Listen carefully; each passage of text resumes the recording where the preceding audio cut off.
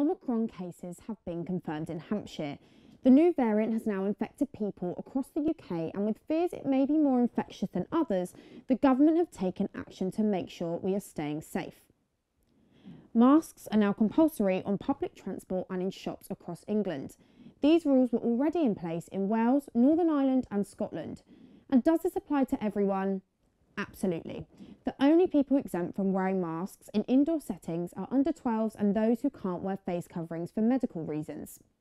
This also applies to indoor settings such as taxis, beauty salons and driving lessons. It doesn't, however, apply in gyms, restaurants or pubs. Health Minister Edward Argar told the BBC that the rules aren't being extended to hospitality for practical reasons. He said where people are eating or drinking, they may go to a bar to order their drink, but will often then sip their drink on the way back to their table. So let's take a look on what may happen if the rules are not followed. Police and Transport for London officers can fine people up to £200 for not wearing a mask on public transport or in a transport hub, although this fine does halve if it is paid within a fortnight.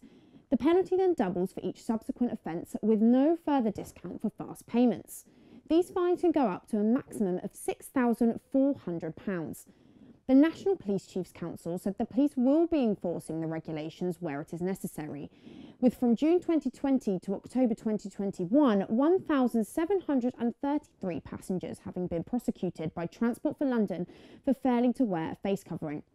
So, with the rise of a new variant in Hampshire and harsh rules with subsequent fines in place, be sure to wear a face covering in indoor settings and on public transport, and stay safe from COVID in the build-up to Christmas.